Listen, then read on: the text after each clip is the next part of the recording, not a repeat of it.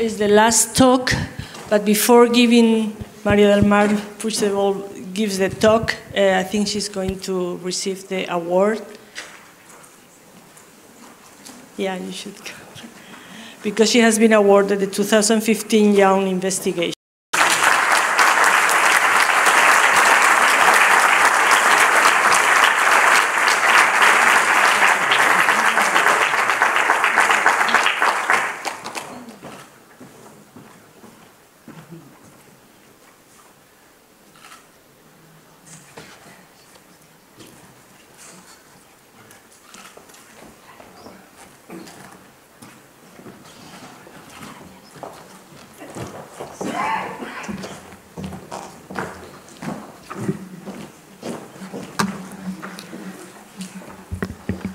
Good afternoon, everyone. It is an honor for me to receive this prize, and I would also like to thank the organization for allowing me to present my work in this conference. And today I would like to present to you a work that is entitled A Role for Kalirin-7 in Corticostriatal Synaptic Dysfunction in Huntington's Disease.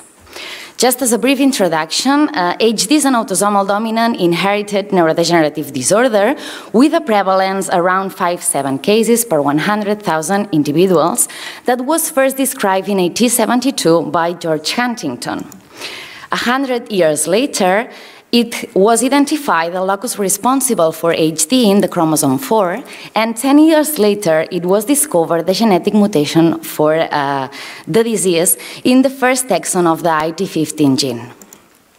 The individuals that are not affected by HD exhibit between 11 and 29 CAG repetitions, codifying for the wild-type Huntington, while HD patients exhibit more than 40 CAG repetitions, codifying for the mutant Huntington. Although neuropathologically, HD is characterized by a massive cell death in the caudate and putamen nucleus, and also cell death and a shrinkage of the cerebral cortex, this cell death doesn't occur until advanced and later stages of the disease, being the brain atrophy and neuronal dysfunction the primary events that exhibit HD patients. This dysfunction, particularly of the corticostriatal pathway and in the hippocampal circuitry, are the ones responsible for the presence of cognitive and psychiatric deficits in HD patients. At later disease stages, this brain atrophy and neuronal dysfunction is accompanied by the neuronal death, particularly in the medium-sized spiny neurons in the caudate and putamen nucleus that are the ones responsible for the presence of severe motor disturbances in HD patients. So HD is a complex disorder that involves not only severe motor disturbances, but also cognitive and psychiatric deficits. And unfortunately, we have no cure, no treatments available to cure this disorder. So then it's important to understand the molecular mechanisms involved in Huntington's disease, but also to determine the temporal sequence of brain pathology in HD. In HD patients, it has been described that corticostriatal pathway is severely impaired at early disease stages. Also, hippocampal dysfunction is altered more at mild disease stages, and later in the disease progression, the neuronal death in the basal ganglia and cerebral cortex, and also abnormalities in other brain regions appear. In our work, we focus our attention in the study of the corticostriatal pathway, and we took advantage of the genetic mouse models of HD. Particularly, we study in this study, we use the knock-in animals in which there is a replacement in the exon 1 of the mouse Huntington gene with a mutant human exon 1. And to validate some of our data, we also use the R61 model. To corroborate some of the studies, we also perform some in vitro approximations using neuronal primary cultures and also post-mortem brain samples from control individuals and HD patients at different grades of affection.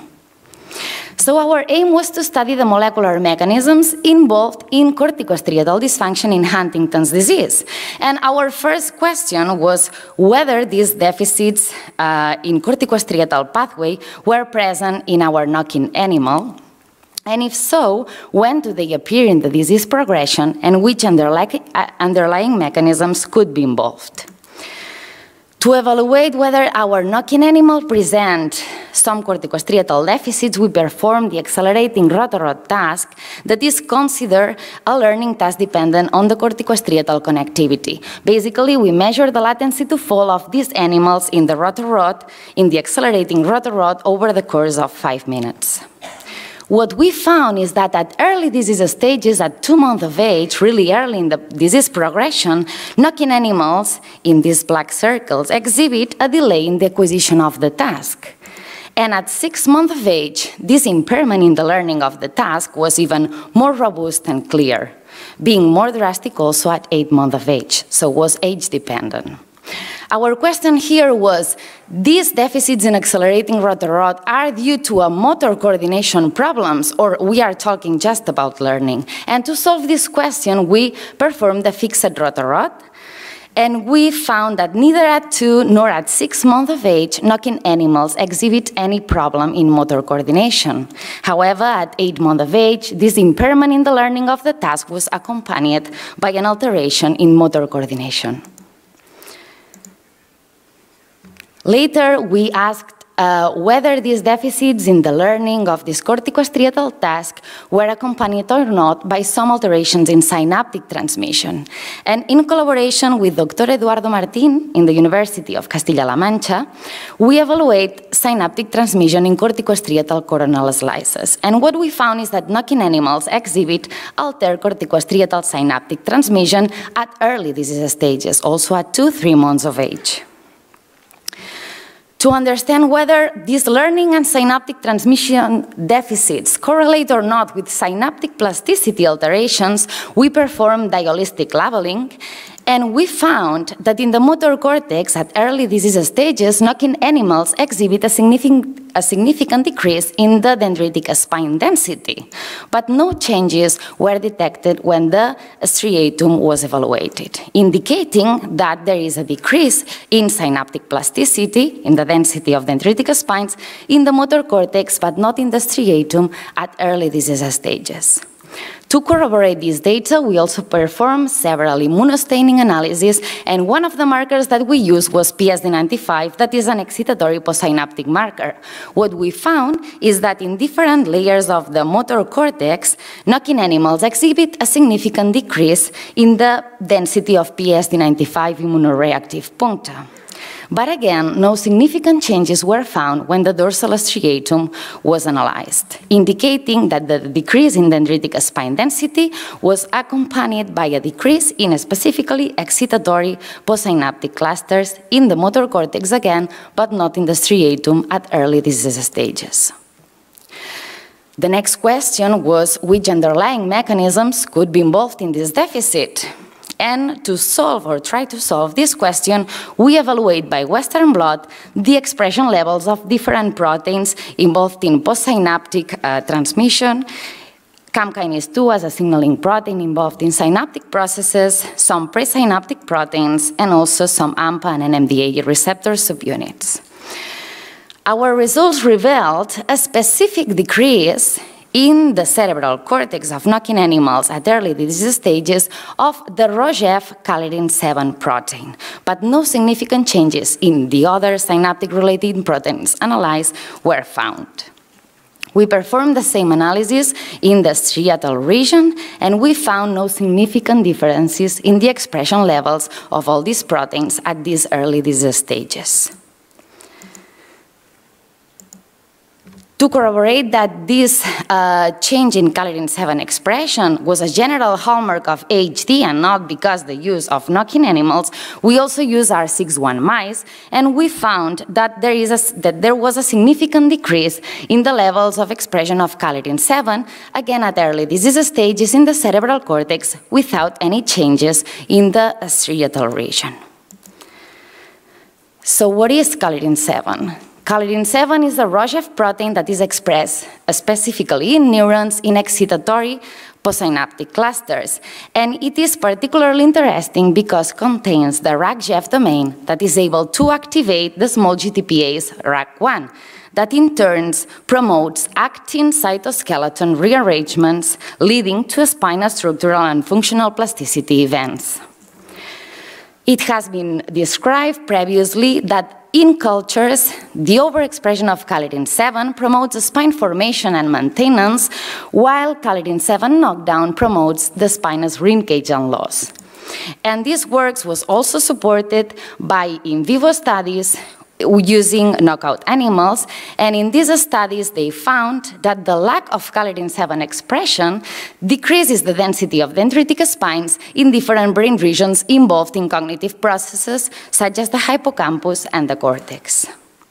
Because it's RAC-GEF activity, our next question was whether these deficits in Kalirin-7 levels were accompanied or not by an alteration in its downstream signaling, so by inhabilitating RAC1 activity.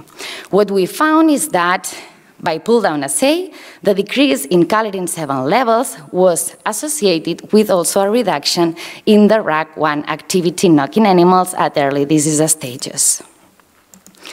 So the question was, could the decrease in Kalirin-7 levels in the cortex of HD models be involved in the early cortical dysfunction in the presence of mutant Huntington?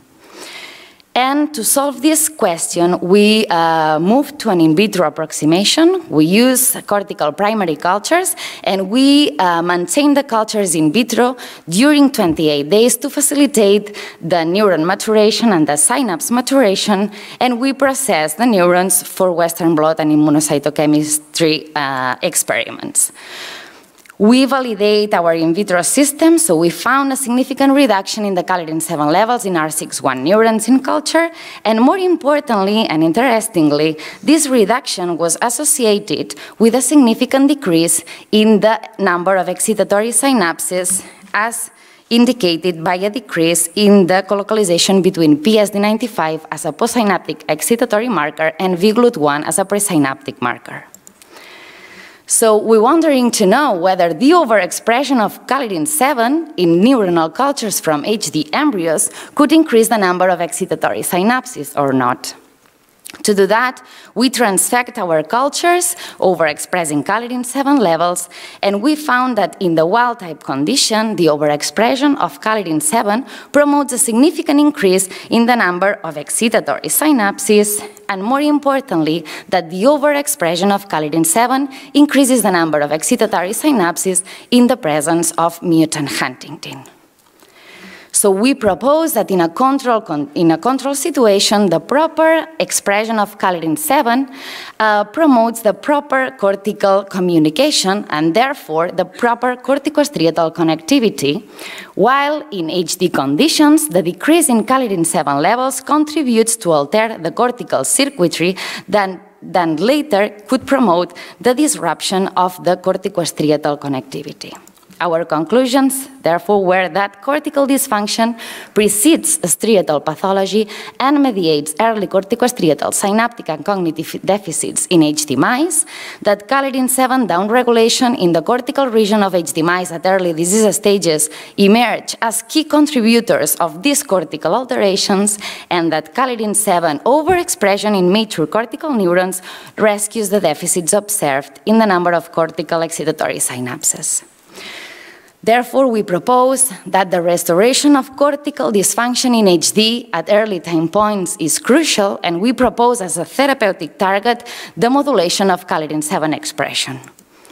Finally, I would like to thank my colleagues in the Department of Biomedicine in the University of Barcelona, and particularly to Dr. Silvia Ginés, who was my PhD supervisor and, of course, supervised also this work. Also to our collaborators in the University of Connecticut and in the University of Castilla-La Mancha.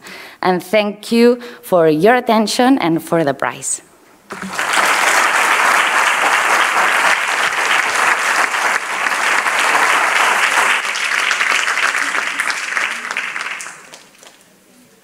We have the right to ask some questions to this nice presentation. Thank you.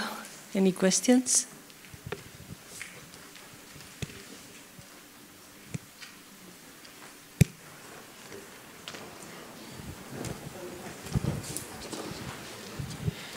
I think I asked you this before in your thesis committee, but assuming that the role of Kalirin-7 is really acting as a GIF, acting on RAC1, what do you think is the more useful therapeutically to modify the GEF activity or the RAC activity or overexpressing in the patients?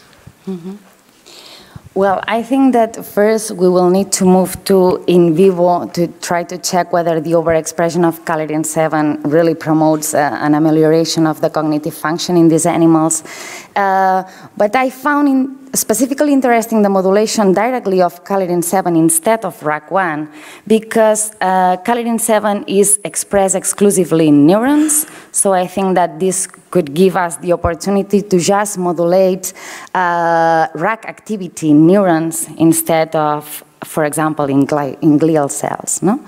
So, but of course, we also one thing is normalize the expression levels of a protein, no? And the other thing is overexpress the protein. So probably we will need to play a bit trying to find the proper levels of expression. And my question is, what is the relationship between the Huntington, the abnormal Huntington protein and the Kalirin-7? What is the link? Yes, there is a link, and I didn't include it in this presentation, but it was described several years ago that not Huntington directly, but Huntington interacting protein is interacting with Kalirin-7. But no functional effect was found. And indeed, in our work, we didn't go in detail to evaluate how the interaction, that I think that could be really interesting, how the interaction is really modulating maybe the expression levels of Kalirin-7. But I think that it will be a good point also to evaluate.